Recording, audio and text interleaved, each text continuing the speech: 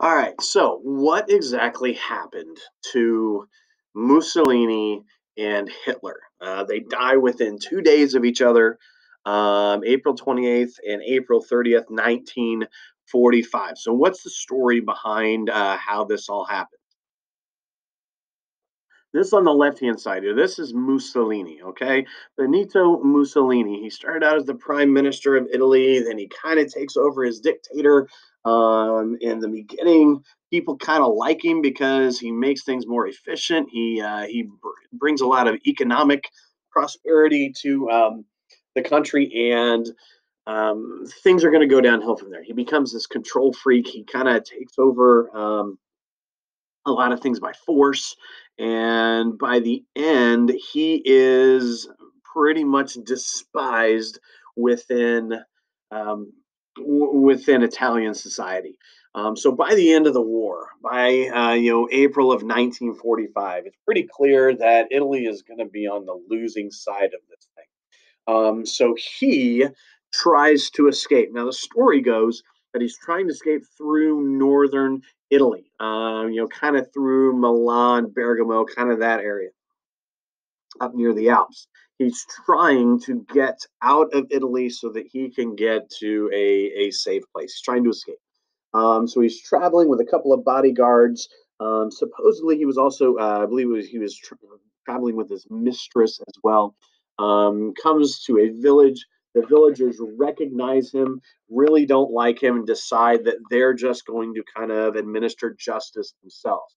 They wind up killing everyone in the traveling party, and not only do they kill him, but they hang their bodies upside down in the town square for days so that people can come by and hit them, spit on them, throw rotten tomatoes at them, whatever people wanted to do.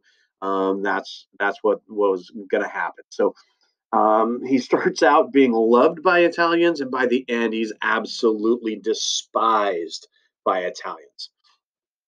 So that was, once again, April 28th, 1945. April 30th, 1945 is going to be the guy on the right, Adolf Hitler, the leader of Germany. Now, we all know, about Hitler, who he was. We kind of we did an assignment, kind of going over the different leaders.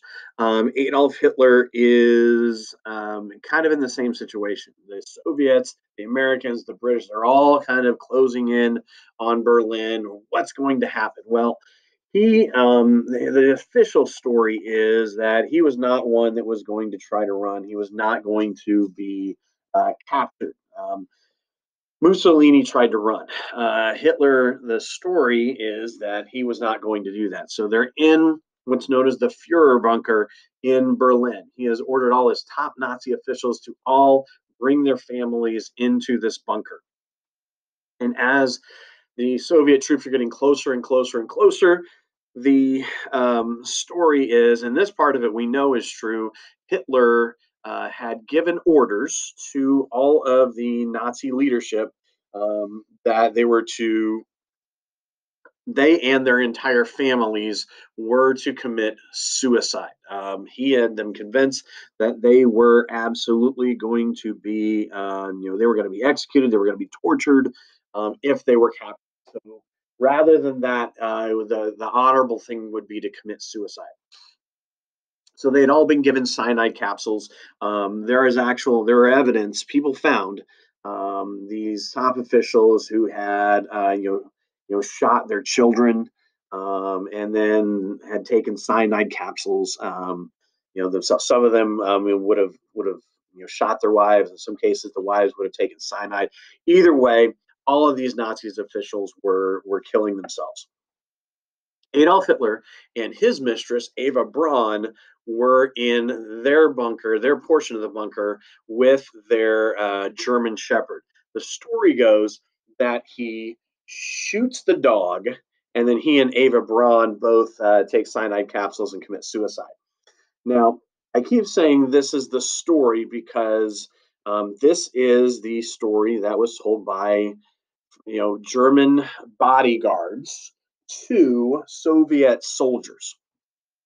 So these bodyguards had been instructed that if that ever happened, if he had ever committed suicide, that they were to burn the body so that it could not be taken, it could not be recognized, it could not be, you know, dismembered, whatever. So they took these Soviet soldiers to a burned body and said, "Hey, this is Hitler."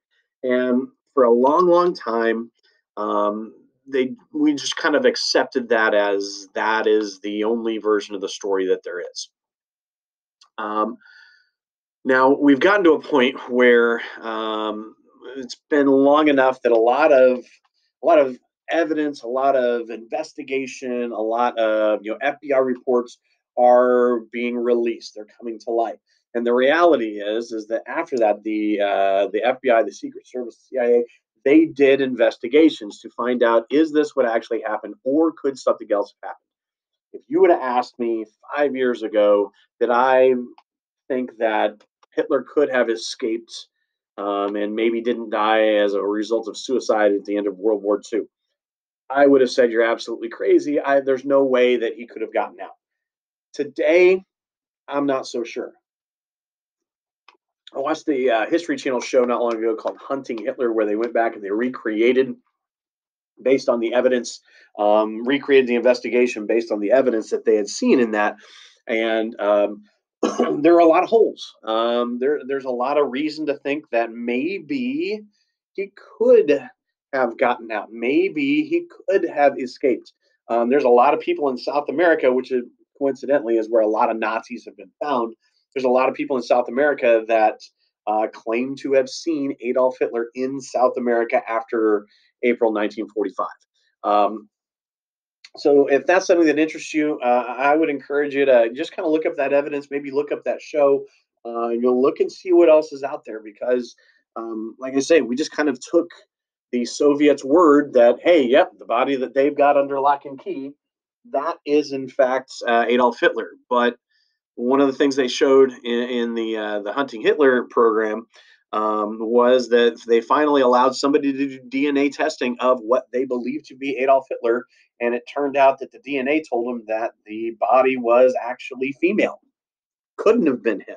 So my point is this: could he have committed suicide? Absolutely, he could have. Could he have gotten out 5 years ago? I'd have said absolutely not. Today, I'm not so sure about that. But I'll leave that open to interpretation.